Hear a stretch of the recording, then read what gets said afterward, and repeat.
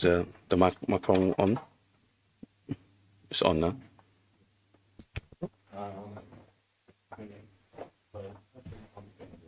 The microphone.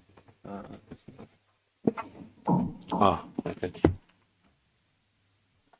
بسم الله الرحمن الرحيم الحمد لله رب العالمين والصلاة والسلام على نبينا محمد وعلى آله وصحبه أجمعين اللهم صل وسلم وبارك على نبينا محمد وعلى آله وصحبه أجمعين ثم أما بعد Inshallah ta'ala, today will be our first session going through Al-Wasiyyah As-Sughra by Shaykh al-Islam Ibn Taymiyyah rahmatullahi alayh. And this book, or this is a risala. It's a small compilation of a response to a risala, a letter, a message that was given to Shaykh al-Islam Ibn Taymiyyah rahmatullahi alayh.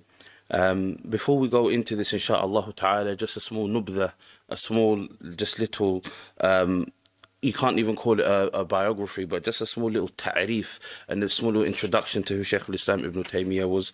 Shaykh al-Islam Ibn Taymiyyah was a scholar of al-Islam, one of the great, people regard him as one of the greatest scholars of al-Islam, and he was born on the 10th of Rabi' al-Awwal in the year 661 after the Hijrah.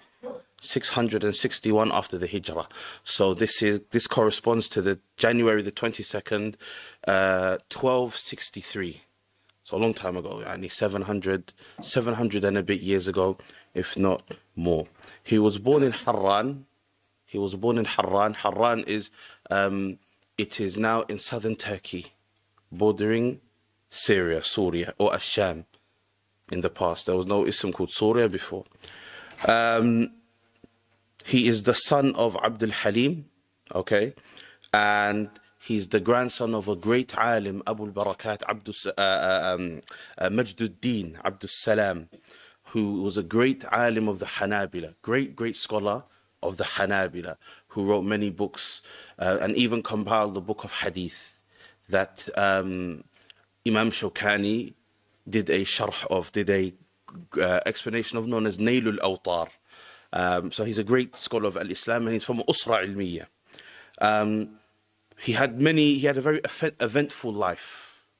His life was full of many events. Many hawadith happened. The Mongolian invasion, speaking and trying to call to the Sunnah at a time when the Sunnah was not, if you like, spreading in a way in which it should. It was an asr of ta'assub. It was a time of a lot of ta'assub. So even for you to even come out with statements of fiqh that were mukhalif, that were against what everyone was upon, it was a problem. So even one of the things that even got him into trouble was even his issue of talaq. For example. What counts as three times in which the talaq becomes ba'in? You separate in totality. So even these masail got him into some trouble, for example. And when it comes to the aqeedah, he tried to do tahreer of the aqeedah of Ahlul Sunnah wal Jama'ah. Okay? He tried to break down and explain the aqeedah of Ahlul Sunnah wal Jama'ah, and he got into a lot of trouble. Not because of the aqeedah, but because he said that this is the aqeedah of the Salaf. That's what got him into trouble. They said to him, look, Ibn Taymiyyah, if you say this is your aqeedah, khalas, well, you can spread it.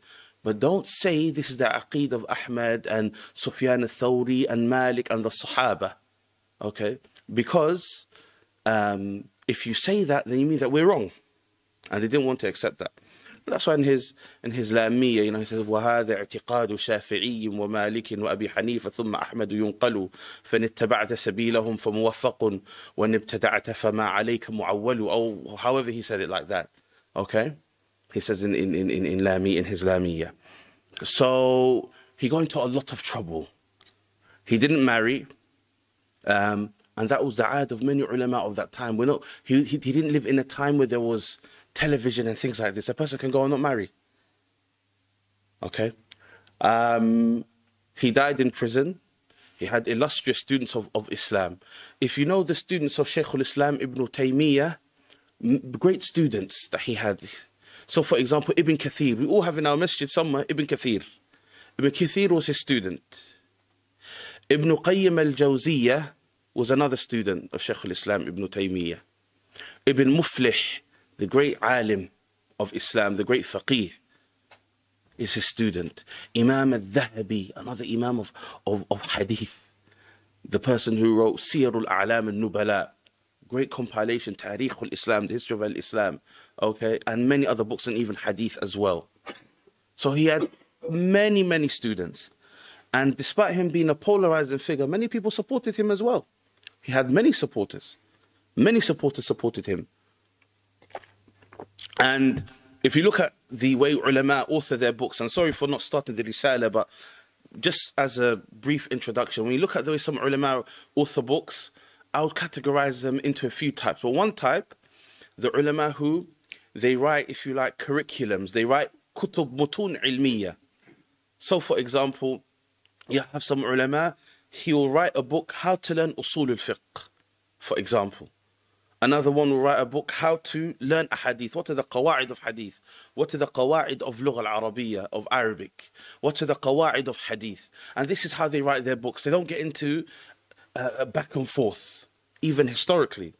And then you have some ulama, their books are rasail, back and forth. They're corresponding with others. And this is what you find with many of the books of Ibn Taymiyyah. They're corresponding. He's corresponding with this one. He's speaking to that one. This one is asking him this. He's asking this one. And even at the same time, he has books as well. But he wasn't like some ulama that the only thing they left behind is, for example, how to study this or how to study that. No, there was correspondence. So even from Ibn Taymiyyah, even from his rasail, you can get a nubdh, you can even have an understanding of the way and the tumultuous ittirab that was going on in the society at the time. Okay? So even this, so for example, an example is Aqidah Wasatiyya. Aqidah Wasatiyya was written to him, or it was a risala that he was asked to write by Radiyuddin al-Wasiti. Radiyuddin al-Wasiti was an alim from a place in Iraq known as Al-Wasit. Al-Wasit doesn't even exist anymore. It's a Medina mahjura tamaman. Nobody lives in the city of Al-Wasit. This one as well, khalas, this one, the su'al, it says here, Su'ali Abil Qasim ibn Yusuf ibn Muhammad al-Tajibi al-Sabti al-Maghribi. So this is an alim from Maghrib who's asking him this question. Sabt now is Maghrib, but it's under Spain. It's under the control of Spain. Whereas before, all of Spain was under the control of the Maghariba. فهكذا الدنيا. The dunya يعني تنقلب. Okay, يوم لك ويوم عليك. One day is for you, one day is against you. هكذا. So, Shaykh al-Islam is asked this question, and inshallah ta'ala we'll start. It says, يتفضل سيدنا الشيخ الفقيه الإمام الفاضل العالم بقية السلف وقدرة الخلف مبدع المغرب والمعرب المفصح أعلم من لقيت ببلاد المشرق والمغرب تقي الدين أبو العباس أحمد بن تيمية أبقى الله بركته. Basically, يعني we'll say that's pleasantries. He's praising the Shaykh. We don't need to go break down every single word, but he's saying our Shaykh, our teacher, our Murabbi, okay, one of the most knowledgeable people we've seen in the Muslim world, Sharqan wa Gharban, East and West. We're asking him, Abu Taymiyyah, about a question. What you find also when it comes to these masail is that perhaps even this paragraph was not written by the person who asked the question. It could be the kalam of the nasikh. The nasikh is the person who's writing the risala. Before, they didn't have printers. So the nasikh, before the book starts, قال الشيخ بقية السلف كذا كذا كذا كلام مش طويل. It's a lot of mubalagha in praising the person. But this is what would happen in the beginning of the books. So we don't know, maybe this is the kalam of the nasikh. Okay? Of the person who wrote the book. But then what is he saying? What's this book about? بأن يوصيني بما يكون فيه صلاح ديني ودنياي. This person, okay, Abul Qasim al-Maghribi, is asking Shaykh al-Islam to give me a wasiyyah. I will explain what a wasiyyah is. That will help me in my deen and my dunya. So he's asking Shaykh, okay, give me something in al-Islam provide me with some advice in Islam that will help me with my deen and my dunya. That's just it. Okay? وَيُرْشِدَنِي إِلَى كِتَابٍ يَكُونُ عَلَيْهِ اِعْتِمَادِي فِي عِلْمِ الْحَدِيثِ. Guide me, okay, to that which I can rely upon, okay, in ilm al-hadith, كذلك في غيره من العلوم الشرعية, and other than that in the knowledge of the Sharia. وينبهني على أفضل الأعمال الصالحة بعد الواجبات. Also give me some nasiha of the best actions I can do بعد الواجبات, after the wajibat, because the best actions are the wajibat. What is good after the wajibat? ويبين لي أرجح المكاسب. And also Shaykh al-Islam Ibn Taymiyyah, okay, clarified to me what is the best way to make halal income, halal makasib. What's the best way to get rizq, which is halal? كل ذلك على قصد الإيماء والاختصار. And why I'm asking this is, or when you answer this question, all of what I'm asking it for you to give it to me with brevity. I don't want something which is طويل ممل, something which is so long it becomes boring, I can't read it. And I don't want it to be قصير مخل, to the point where I read it and then after there's nothing. Give me something which is short, concise, and I can rely upon it. This is why they say خير الكلام ما دل, ما قل ودل. The best words that you can give to someone is when it's a little bit of words, but it has large meaning. Don't go on and on and on and on for 20, 30, 40, 50, 60 minutes and there's the fa'idah go. Sometimes the kalam which is the best is just the kalam which is concise. Give it to me, give me the zubda tul kalam. Give me what we need, the concise, the lub. Give me the essence of what you're saying. Okay? And then he says, Wallahu ta'ala yahfadhuhu, may Allah subhanahu wa ta'ala preserve him. والسلام الكريم عليه ورحمة الله وبركاته. And basically sending his greetings upon the Shaykh. So we know the reason why Shaykh al-Islam wrote this risala, because this person from Al-Maghrib wanted to know how to earn some halal money, how to do good deeds to Allah subhanahu wa ta'ala, how he can gain some hadith that will help him in knowledge and things like that. This is why he asked this question. And generally speaking, the ulama, when they write their book, they'll give you the reason as to why they are authoring the book aslan, why they're authoring the book. They'll give it to you in the muqaddimah, in the beginning of the book. And this is known as bura'atul istihlal. That's what the ulama, they call it. Okay? It means like a clever way of opening your book, a clever way of introducing your book, or a good way of introducing your book. فأجاب الشيخ الإسلامي بحر العلوم ابن تيمية رحمه الله ورضي الله عنه. So Shaykh al-Islam responded, basically. Now, when they keep calling Shaykh al-Islam Bahr al-Ulum, Shaykh al-Islam, one thing that none of his detractors would say about Shaykh al-Islam was that he didn't have any knowledge. They couldn't say that. Shaykh al-Islam completed his education by 20, but nobody could say that he had no ilm. Not even his detractors can say he had no ilm. So even Imam al-Dhahabi, when he wrote about Shaykh al-Islam Ibn Taymiyyah, he said, even though I differed with Shaykh al-Islam in the way he dealt with the mukhalifun. So this shows that his student Imam al-Dhahabi, he's not following Shaykh al-Islam in every single thing. He said, even though me, Imam al-Dhahabi, I didn't agree with every single thing that Shaykh al-Islam did in being such a polarizing figure, but I can say that I never saw anyone that had ilm like this man. Especially his quwwat al-istihdar. He was able to just bring things up from his brain, what he studied. يستحضره, he could bring it very quickly. And you find this in the kalam of Shaykh al-Islam Ibn Taymiyyah. He brings things, you think, subhanallah, somebody would have to do research to find some of the topics that he speaks about, and how quickly he's just writing it down and saying it. يتعجب الإنسان. And he also said that he was أعلم الناس بالمتون, meaning that when the hadith was present, he was one of the strongest people that could extrapolate ahkam from the mutun. He was so strong in that. Okay, so even his detractors could never say that this man had no ilm, or that he was a person who came with something which was muzayyaf, which was made up. No, it wasn't like that at all. So let's start, inshaAllah ta'ala. He says, now is Shaykh al-Islam rahmatullahi alayhi is speaking, and he says, أما الوصية, as for the wasiyyah, فما أعلم وصية أنفع من وصية الله ورسوله لمن عقلها واتبعها.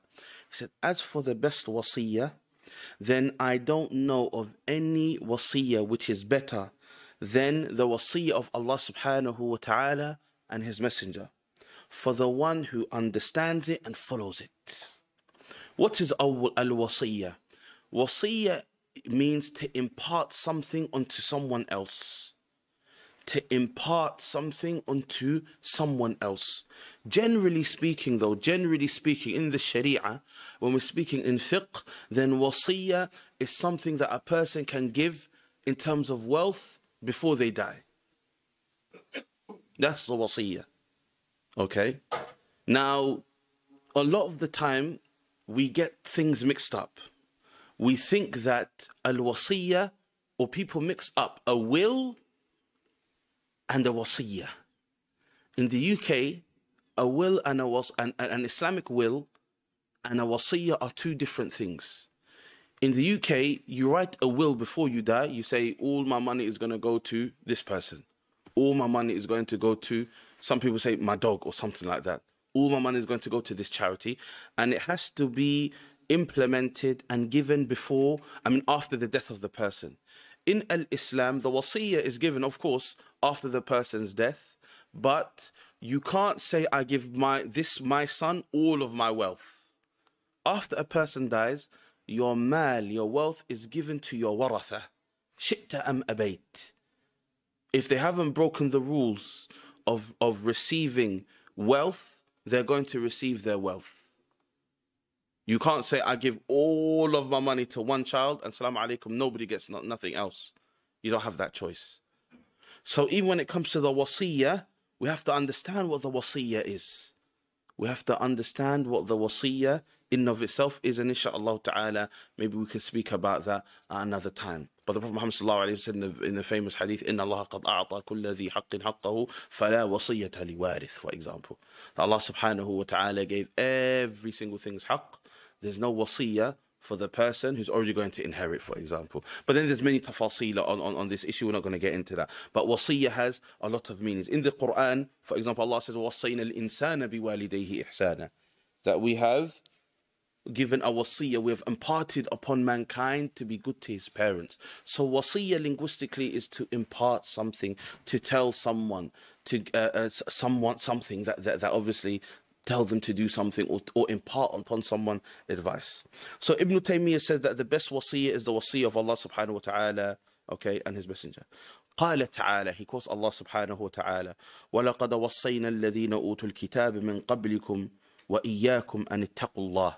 Allah subhanahu wa ta'ala told the people, and the Mufassirun is saying this hadith, in this ayah of the Quran, that Allah subhanahu wa ta'ala told those people before us who were given the book that they should fear Allah subhanahu wa ta'ala. ووصى النبي معاذا لما بعثه إلى اليمن فقال يا معاذ اتق الله حيثما كنت وأتبع السيئة الحسنة تمحها وخالق الناس بخلق حسن. This is one of the important parts of what Shaykh al-Islam is trying to talk about. This hadith is the wasiyyah of the Messenger of Allah sallallahu alayhi wa sallam to Mu'adh ibn Jabal.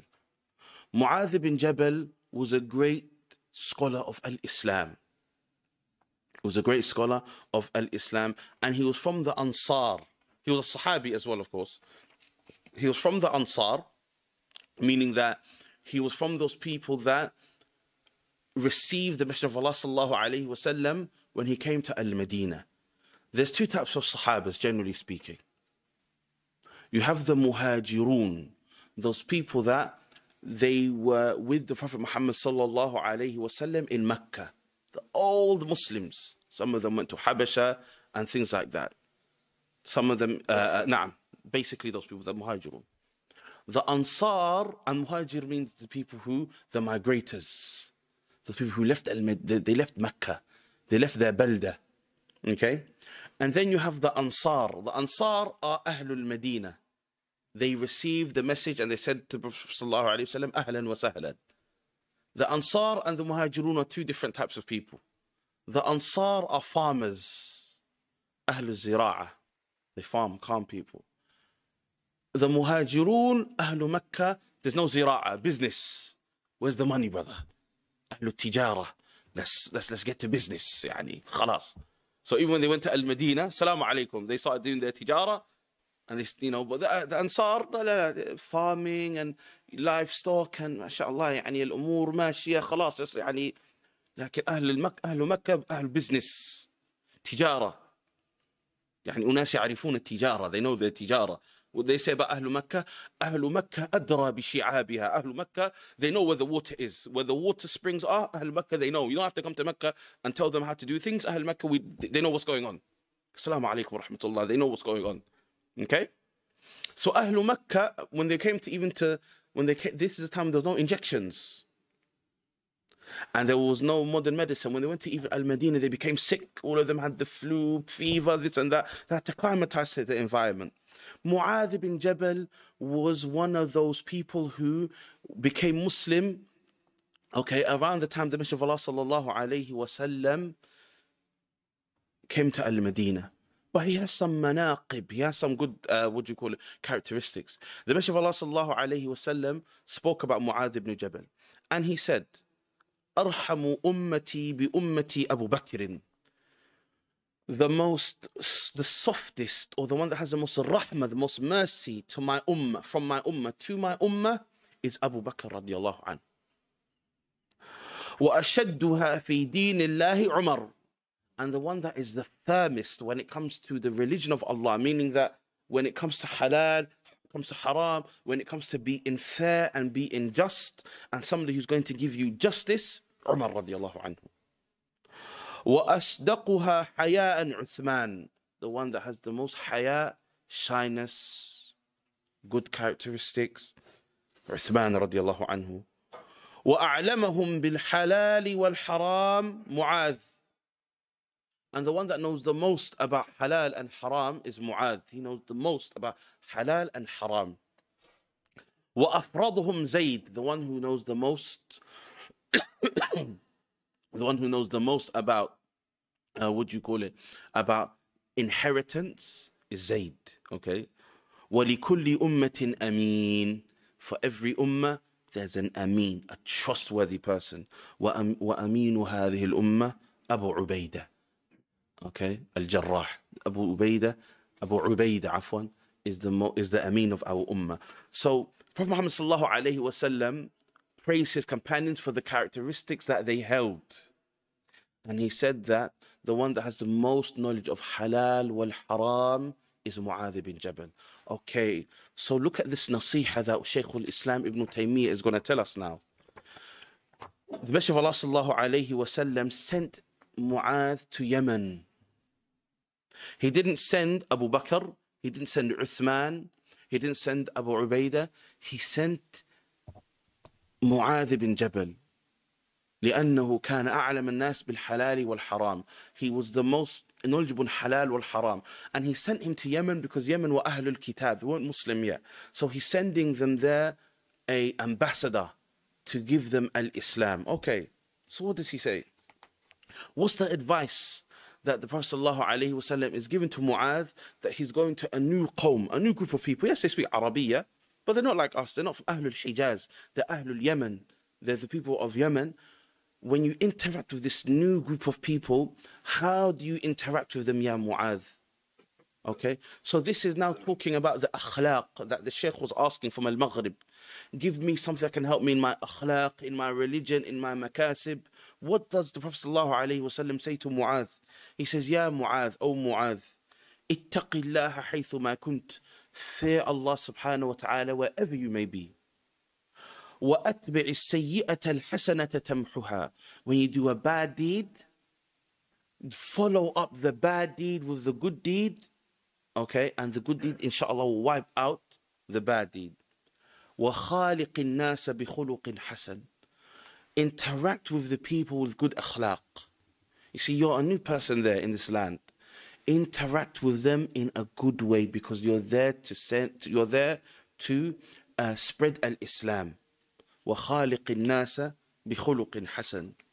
And now Shaykh al-Islam is going to speak about even Mu'adh ibn Jabal and some of his manaqib, some of his characteristics. He says, وَكَانَ مُعَاذ أن معاذ رضي الله عنه من النبي صلى الله عليه وسلم بمنزلة عالية. That he had with Prophet صلى الله عليه وسلم a very, very high status. فإنه قال له, okay, indeed the Prophet صلى الله عليه وسلم said to the Messenger of Allah صلى الله عليه وسلم, indeed the Messenger of Allah صلى الله عليه وسلم said to Mu'adh, يا معاذ, O Mu'adh, والله إني لأحبك. Wallahi, I love you, ya Mu'adh. And even here is a more ishara. There's a point that we need to understand, that from what we can extrapolate from what the Messenger of Allah sallallahu alayhi wasallam said, is that it's jaiz for us to say to our Muslim, Akhi al-Kareem, uhibbuka fillah. I love you for the sake of Allah. And also, if a person has a characteristic which is khair, we can say it without trying to overly praise him. If we say this person in our jama'ah, he's the person that knows the most Quran from our jama'ah. This one, he's the most softest person in our jama'ah. That one, he's the fairest person in our jama'ah. You can say this. And what we're going to find here is that the companions of the Messenger of Allah sallallahu alaihi wasallam, they would praise one another in a way which was positive. Yani, you could call it in modern day times, taqwiyatul dhat. Yani, building a person's character, strengthening a person's character by telling them, okay, look, you have these sifat, يعني, go and يعني, strengthen them and يعني, be better at them. So what happens? وَكَانَ يُرْدِفُهُ وَرَاءَهُ. Prophet sallallahu alayhi wa sallam, Mu'adh ibn Jabal would ride behind the Prophet Muhammad sallallahu alayhi wa sallam. Al-Radif is not just someone that rides behind. Al-Radif is also someone who, in the time of when you were traveling, in the time of Sallallahu Alaihi Wasallam, people would take turns on the camel. One person would be on the camel and the other person would be the Radif, would be like behind. So when the other one gets tired, the other one jumps on and things like that. So he was the Radif of the Messenger of Allah Sallallahu Alaihi Wasallam. وَأَنَّهُ أَعْلَمُ الْأُمَّةِ بِالْحَلَالِ وَالْحَرَامِ. And that he was the most knowledgeable person of halal or haram. وَأَنَّهُ يُحْشَرُ أَمَامَ الْعُلَمَاءِ بِرَتْوَةٍ أي بِخُطْوَةٍ. And that on Yawm al-Qiyamah, he'll be the leader of the ulama. On Yawm al-Qiyamah, Mu'adh ibn Jabal will be the leader of the ulama, carrying like a kind of emblem, signaling that we are the ulama. وَمِنْ فَضْلِهِ. And from his fadl, from his virtue, أنه بعثه النبي صلى الله عليه وسلم مبلغا عنه داعيا مفقها ومفتيا وحاكما إلى أهل اليمن. From the characteristics of Mu'adh ibn Jabal, from his fadl, from his grace, is that the Prophet صلى الله عليه وسلم chose him, Mu'adh, okay, مبلغا عنه وداعيا, to be a representative and to represent him and to give da'wah on his behalf. وداعيا, and a caller to al-Islam. مفقها, a person who had fiqh of the religion, had understanding of the religion. ومفتيا, and as a mufti there. وحاكما إلى أهل اليمن, and to be a person who will rule in the affairs of Ahl Yemen. Let's just break this down quickly. There's a few masail we can even just break down personally. Number one, he's a mufaqihan. Mufaqqih, someone who has understanding of the religion. The Messenger of Allah sallallahu alayhi wa sallam said in the hadith, Man yuridillahu bihi khayran yufaqqihu fid deen. Whoever Allah subhanahu wa ta'ala wants good for, he gives him fiqh of the religion. So generally speaking, fiqh is an understanding of halal and haram, what you should do, what you should not do. Okay? And the ulama have like a definition of it, you know. I think it's adillatul fiqh, ma'rifatul fiqh, يعني طرق, what's the definition of fiqh? أدلة الفقه, you have أدلة الفقه العملية التفصيل, no, أدلة الفقه معرفة معرفة الأحكام الشرعية العملية المكتسبة من أدلتها التفصيلية, something along those lines. For you to have understanding of fiqh, okay, from its sources, بالتفصيل, in detail. So you know how to do wudu. You know how to stand for the salah. You know how to do ruku' properly. You know what to say in the salah. When you're standing for the salah, you're not saying at-tahiyyatu lillahi wa salawatu wa tayyibatu. No, you have to say al-fatihatul kitab, for example. You know that, for example, after you finish the salah, you say astaghfirullah, astaghfirullah, astaghfirullah. You turn around, Allahumma anta salam wa minka salam. You know the different dua. You know that when you go to the marketplace, how to act. You know when you're with your family, what to do. You know when you go to the toilet, you go in with your left foot and you leave your right foot and you can make the dua. You know, for example, the different ahkam of the religion. You know how to worship Allah subhanahu wa ta'ala. You know what kufr is. You know what iman is. You know what tawheed is. You're able to teach your community. This is the person that Mu'adh ibn Jabal was. Okay, a faqih. A faqih, as ulama, is someone الذي يشتغل بالفقه, a faqih. Okay, and the faqih, as the ulama say, is he's a person that if you ask him a question, he can answer it. Either he yastahdir the mas'ala, he knows the mas'ala in his heart, he's memorized it, he knows it, understands it. أو بالقوة القريبة, or he'll say to you, listen, you asked me this question, the mas'ala is not right here, but I've got the ability to go back and give you the answer and understand what I'm reading, and I'll come back. Maybe give him a day or two or something. So is it a shart? Is it a condition that the faqih knows jumlatu masail al-fiqh? Is it a condition that the faqih has to know every single mas'ala of fiqh in existence? No, it is not. It's just enough that he has understanding of the sharia and most of the adillah of fiqh and most of the masail, that when he goes to read on this masail, he can comprehend and understanding and give you the correct view that he believes is the sawab, that is correct. But it is not a condition that the faqih knows every single mas'ala. No, it doesn't work like that. Okay? And also, not only was he a faqih, he was a mufti. He gave a fatwa. Okay, he could give fatawa, rulings on the religion.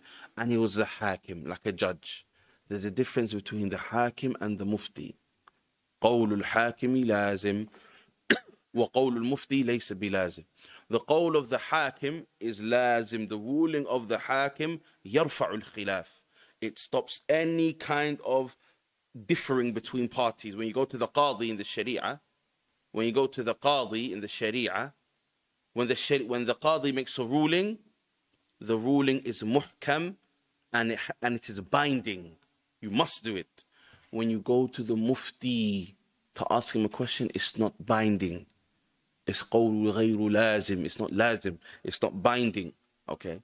Even when it comes to the hakim in the sharia, it is permissible for people to go and seek the hakim that they want, the judge that they want. So in the time of the companions, they would go to someone that they knew had good judgment, and they would ask him, be a judge for us in this little mas'ala that we have. It's not a shart, a condition, that you must go to such and such a person. No, you can go to someone that you trust on. I'm talking about even just daily issues, for example. That doesn't mean now I'm saying to you guys go and become hakim and that. I'm not saying like that. I'm saying that in Islam, in the Sharia, there's tawassu' in certain masail. There's a breadth of يعني, not freedom, but there's a breadth of there's enough room to explore in certain masail. Things are not closed. Okay, let's carry on, inshaAllah ta'ala. So he went to Ahlul Yemen. There's another mas'ala here. He went to Ahlul Yemen as a da'i ila Allah subhanahu wa ta'ala. This is a dalil that the people of the Jaziratul Arab كانوا يتكلمون بالعربية as well. That they all used to speak Arabic. Why? Because there's people who now have shak in everything that Islam says. So what they say is, there was Fusha Arabiya or Arabiya al-Fasiha. Old Arabic never existed, they say. They say that old Arabic never ever existed. And that the lahjat always existed, and that the hal was like now. that is not the case. Yes, there were different lahajat, not in the modern sense of Egypt speaking one way and things like that, no. But the people had different words for different things. You read it in the books of Nahu. However, what we can understand is that no, they were mutually, they could all understand one another when they spoke Arabiya. So this is a dalil that Arabiya, that all of the people spoke Arabiya, because there's nothing in this hadith that says that Mu'adh bin Jabal had a tarjuman, had a translator or something like that. So even there is a dalil that the people of that region spoke Arabiya, because we know that there's some mustashriqun and other Orientalists and other people that have shak on everything you give them. Everything you give them, mushakkakun fi. Even if you put a glass of water in front of them, they say, I have shak in the water. طيب. And then inshallah ta'ala we carry on. It says, وَكَانَ يُشَبِّهُهُ بِإِبْرَاهِيمَ الْخَلِيلِ عَلَيْهِ السَّلَامِ وإبراهيم إمام الناس وكان ابن مسعود رضي الله عنه يقول إن معاذا كان أمة قانتا لله حنيفا ولم يكن من المشركين تشبيها له بإبراهيم. Okay. And he was also compared to Ibrahim عليه السلام. Okay. And Ibn Mas'ud would say a delightful statement to him. He would say something pleasing to him. Obviously, Allah subhanahu wa ta'ala speaks about Ibrahim being a ummah in and of itself. Ibn Mas'ud would say, Inna Mu'adhan kana ummatan qanitan lillahi hanifa. He would change the word and say, this is Mu'adh. Mu'adh is an ummah in and of itself. So look at the relationship of the Sahaba with one another. Yani, enforcing the good characteristics that they have, encouraging one another, telling one another, mashallah, you have knowledge, this one has this one has that. Okay. And then it says, ثم إنه وصاه هذه الوصية فعلم أنها جامعة وهي كذلك لمن عقلها مع أنها تفسير الوصية القرآنية. Okay, so now this is another مسألة. He says, ثم إنه وصاه بهذه الوصية. Look, Prophet ﷺ gave Mu'adh this wasiyah, and we're still at the beginning of the kitab to a certain extent. We're going to get into meaning of what this means. It says, ثُمَّ إِنَّهُ وَصَّاهُ هَذِهِ الْوَصِيَّةِ. Prophet ﷺ gave Mu'adh this wasiyah, فَعُلِمَ أَنَّهَا جَامِعَةٌ. That this wasiyah is jami'ah. It is all-encompassing. It encompasses a lot of masail. You have some, for example, adilla in the sharia, they're not jami'ah. And you have some adilla in the sharia, adilla meaning dalil, that are jami'ah. What do I mean by that? There's some dalil, they are specific to a specific time and a specific place. Prophet ﷺ said, صَلِّي قَائِمًا فَإِن لَمْ تَسْتَطِعْ فَقَاعِدًا, for example. This hadith is just used for salah. Then you have other ahadith which can be used in so many different aspects of the religion. لا ضرر ولا ضرار, for example. So many adilla that can be used in so many abwab of the religion, so many different chapters in the religion, they're encompassing. So Shaykh al-Islam is saying that this hadith is one of those ahadith which are jami'ah. They enter into many different abwab of al-Islam, many different chapters, many different facets of al-Islam this hadith can be applied to. أما بيان جمعها فلأن العبد عليه حقان. Why is it? As for the way in which this hadith is jami', is all-encompassing, is shown by the following. فلأن للعبد حقان. The abd, he has two rights upon him. حق لله عز وجل. He has a right, he has the right of Allah subhanahu wa ta'ala upon him. وحق لعباده. And a haqq for his ibad. And this is even a qa'idah, you could even write that down. That the slave, he has two haqqs upon him, two rights upon him. حق على الله سبحانه وتعالى عليه. Okay? أو حق الله سبحانه وتعالى عليه. وحق لعباده. ثم الحق الذي عليه لا بد أن يخل ببعضه أحيانا. يعني these حقوق that he has that are upon him, لا بد أن يخل ببعضه أحيانا. Every single person with the rights that you've been given, a person can fall short on them sometimes. إما بترك مأمور به, either by not doing that thing that you should be doing in totality, أو فعل منهي عنه, or doing something wrong. يعني Allah subhanahu wa ta'ala said in the Quran, وَخُلِقَ الْإِنسَانُ ضَعِيفًا. Mankind has been made weak. Mankind has been made weak. Some people, يعني, when it comes to shahawat, they can't control their shahawat. مهما حاول, no matter how much they try, they can't control their shahawat. In one way or another. Shahawat doesn't just mean desire. Shahawat is يعني impulse. Your impulse يعني. Some people, يعني the ghadab, he gets angry very quickly and he can't control it. He knows he has a mess. He knows he needs to control his anger, but يعني it has to come out. Some other people, it comes out in different ways. But Ibn Taymiyyah is saying that insan, يعني Bani Adam, he's da'if. Even though Allah subhanahu wa ta'ala has put these huquq upon him, he will fall short, either by not doing it or doing it and then after doing something haram. هكذا الإنسان. هكذا الإنسان. Insan is da'if. Okay? So then what does he say? فقال النبي صلى الله عليه وسلم. In response to that, the Prophet صلى الله عليه وسلم said, اتق الله حيث ما كنت. Fear Allah wherever you are. Ya Mu'adh, you're going to Al-Yemen. You're going to a qawm they don't know about Al-Islam. You are Bani Adam. We make mistakes. اتق الله حيث ما كنت. Fear Allah subhanahu wa ta'ala wherever you may be. So look at the mas'ala, يعني how he's breaking it down. What Imam al-Dhahabi said about Shaykh al-Islam Ibn Taymiyyah, يعني كأنه أعلم الناس بالمتون. يعني he knew how to extrapolate rulings from the hadith of the Messenger of Allah sallallahu alayhi wa sallam. Inshallah ta'ala, we'll stop this session shortly, inshallah ta'ala, and inshallah we'll, it's after Fajr, we'll carry on inshallah ta'ala with more detail later. So then he goes on to say, اتق الله حيث ما كنت. هذه كلمة جامعة. Okay? These are, like I said, a statement which is jami', which is unifying, which is all-encompassing. وفي قوله حيث ما كنت. Okay? Wherever you may be. This statement, wherever you may be, تحقيق لحاجته إلى التقوى في السر والعلانية.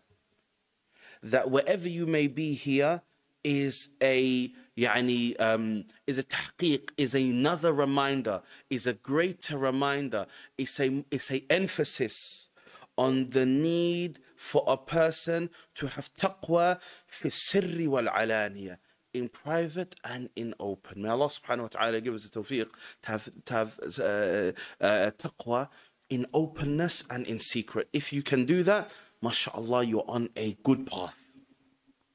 Okay? ثم قال وأتبع السيئة الحسنة تمحها. Follow up a bad deed with a good deed. فإن الطبيب. Okay, look at this now. Ibn Taymiyyah is going to break down to us the statement of the Messenger of Allah sallallahu alayhi wa sallam. How? بضرب الأمثال. By giving us an example. By al-qiyas. By giving us an analogy. Okay? رد الفرع على الأصل بعلة جامعة بينهما, as they say in qiyas. For you to connect dots.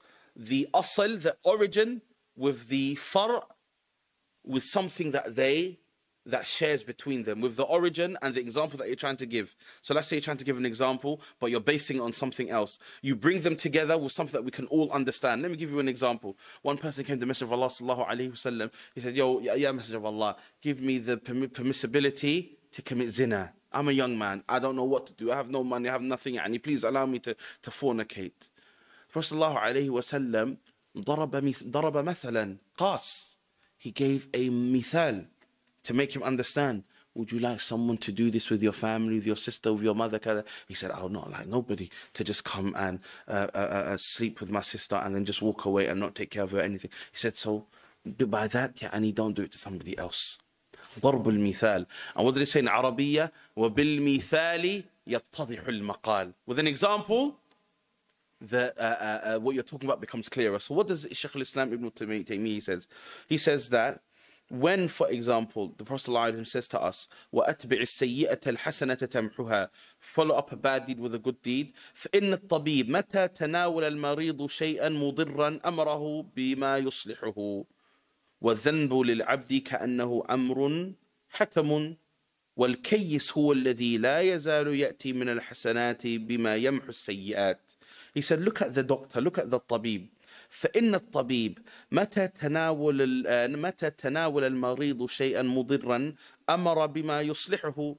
When the sick person takes something which is bad for him, what does the tabib say? Does the tabib say, take more of it, take more of the bad stuff, take more of the haram, take more of the alcohol? In fact, we have our Shaykh al-Tabib here, موجود معانا, يعني, he can tell us if it's true or not, okay?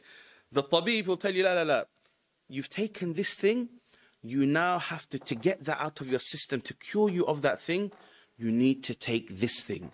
Ya akhi al-kareem, you're dehydrated, you've drunk alcohol, you dehydrated your system, because khamar, it dehydrates you.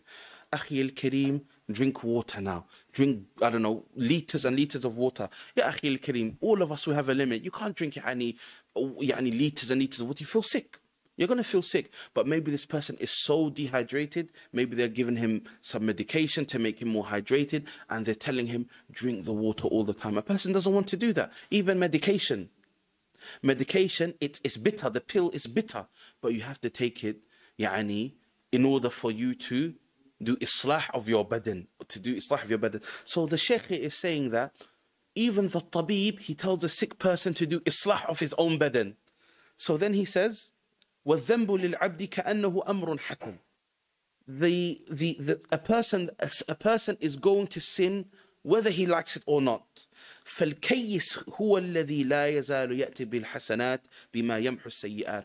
So the smart person, the kayyis person, is the person who, just like the tabib says to the ill person, Ya akhi al-kareem, take this medication, he also, the sinful person, after doing something haram, he does good deeds, almost like taking medication to wipe away the bad deed. وَأَتْبِعِ السَّيِّئَةَ الْحَسَنَةَ تَمْحُهَا. Akhi, after you do haram, remove the bad deed. And this is a qa'idah for all of us here. And here, even in this hadith, there's even dalil of the taqreer of the aqeedah of Ahlul Sunnah wal Jama'ah when it comes to the names and attributes of Allah subhanahu wa ta'ala. That Allah subhanahu wa ta'ala comes of Ar-Rahman, Ar-Rahim. If you, for example, you commit a sin, you commit something haram, and then you lock yourself in a door, Allah will never forgive me, what have I done, kada, kada, kada, your ilaqa, your understanding of Allah subhanahu wa ta'ala is weak. Akhi al-Kareem, no matter how much haram you've done, come to the masjid, pray Salat al-Fajr. No matter how much haram you did, pray Salah in the Jama'ah. Read the Quran. Don't let the shaitan say to you, Subhanallah, who am I to read the Quran? I did kada wa kada wa kada. I'm not good enough to read the Quran. La, iqra al-Quran. Read the Quran. Make tawbah, tubu ila Allahi tawbatan nasuha. Pray, make tawbah to Allah subhanahu wa ta'ala. You did the thing again, make tawbah again. It's your dawa. The more you try, Allah subhanahu wa ta'ala will make a way out for you. As long as you're sincere, Allah will make a way out for you, even with the dhanb that you're committing. وَمَنْ يَتَّقِ اللَّهَ يَجْعَلْ لَهُ مَخْرَجًا. Whoever fears Allah subhanahu wa ta'ala, Allah will make a makhraj for you. We're not saying that, subhanAllah, in order for you to have taqwa, you have to leave all the haram behind. Of course, that is the best thing to do. But as he said here, the person, Bani Adam, he's qasir. He has qusur in him. So even though we have qusur, we have this, and qusur meaning shortcomings. Even though we have qusur, ya ikhwan, we still have to try our best, like the tabib, to take the medication and cure ourselves of our qusur. Okay, and we're going to leave it here, inshaAllah ta'ala. Don't worry, inshaAllah ta'ala, okay? وَإِنَّمَا excuse me. Then he says, الْكَيْسُ هُوَ الَّذِي لَا يَزَالُ يَأْتِي بالحسنات ويمحو السيئات. الكيس, he's using this word kayis from the hadith of the Messenger of Allah sallallahu alayhi wasallam. المسلم كيس فطن. المسلم كيس فطن. The Muslim, he's smart, he's aware, he doesn't fall into the same mistakes again and again and again. So then he says, وإنما قدم في لفظ الحديث السيئة وإن كانت مفعولة لأن المقصود هنا محوها لا فعل الحسنة فصار كقوله في بول الأعراب صبوا عليه ذنوبا من ماء. وينبغي أن تكون الحسنات من جنس السيئات فإنه أبلغ في المحو والذنوب يزول موجبها بأشياء. So then the Shaykh al-Islam rahmatullahi alayhi basically says that when the Prophet sallallahu alayhi wasallam, he brought the word sayyi'ah, leave a bad deed with it, take off follow a bad deed with a good deed. He said the Prophet ﷺ brought this wording in the very beginning, okay, to almost show us that. He brought this word in the beginning to show us that in order for us to get rid of a bad deed, we have to do a good deed. So it's almost as if the Prophet ﷺ is teaching us how to level out the bad deed, how to get rid of the bad deed first. We can't do, for example, hasanat and we've still got sayyi'at. No, how do we get rid of the sayyi'at first? We get rid of the sayyi'at by doing a hasana straight after it. Okay, it's done. Inshallah ta'ala, of course, with tawbah and things like that. And then from there, we can inshallah ta'ala try to change. The same way the Prophet Muhammad sallallahu alayhi wasallam, he ordered the companions before he even told the A'rabi, when the Bedouin came to the masjid, bala fi ta'ifati al-masjid fazajarahu an-nas. Came to a corner of the masjid, just started to urinate. Prophet ﷺ, before he went with the solution of telling him this is not a place to urinate, this is not the place to go to the toilet, he told them, look, clean up the urination first. We have to clean the masjid first before we can tell him how he behaved. Let's clean the place. بِذَنُوبٍ بِالْمَاء. Let's get a small ina, wi'a. Let's get a small little vessel, clean it up. Let's clean the mess first, get rid of the najasa that's here, and then we can tell him, هذا لا ينبغي للمسلم أن يكون لا ينبغي للمسلم أن يعني يدخل المسجد ويبول فيه. We can't go to the masjid and ask, this is not the place of urination, this is not a toilet. But in order for us to get rid of that first, we need to get rid of the athrul bowl. So same way, the same way the Prophet ﷺ did that is the same way here. He's telling us, before we even do islah of ourselves, let's try to get rid of the sins that we have by doing a good deed to take care of the bad deed. And there's a hadith of the Messenger of Allah sallallahu alayhi wa sallam. He said, ما نهيتكم عنه فاجتنبوه وما أمرتكم به فافعلوا منه ما استطعتم أو فأتوا منه ما استطعتم. Prophet sallallahu alayhi wa sallam said, ما أمرتكم به فاجتنبوه. That which I've told you to stay away from it in totality. That which I've told you to do as hard as much as you can. Some ulama, they extrapolate from this hadith, try to get rid of as many sins as you can. If you get rid of as many sins as you can, then inshallah ta'ala you have a fighting chance then doing a lot of good deeds and plenty of bad deeds. It doesn't mean that you don't do any good deeds, but try to get rid of the dhunub. Getting rid of dhunub is very, very important, inshallah ta'ala. Okay, so inshallah ta'ala, we've done our 2 pages of our risala, inshallah ta'ala, and there's going to be much more detail, inshallah. He's still just in the very beginning, inshallah ta'ala, but inshallah ta'ala we'll definitely finish this on time. And inshallah ta'ala, we want people to go back to sleep, and people have umur and things that they need to do, so we don't want to take more of your time, inshallah ta'ala. Forgive me for going slightly above time. I tried to keep this at around 40-45 minutes, inshallah ta'ala. The other sessions may be a bit longer, but جزاكم الله خير. السلام عليكم ورحمة الله وبركاته. نكتفي بهذا القدر، وصلى الله وسلم وبارك على نبينا محمد وعلى آله وصحبه أجمعين.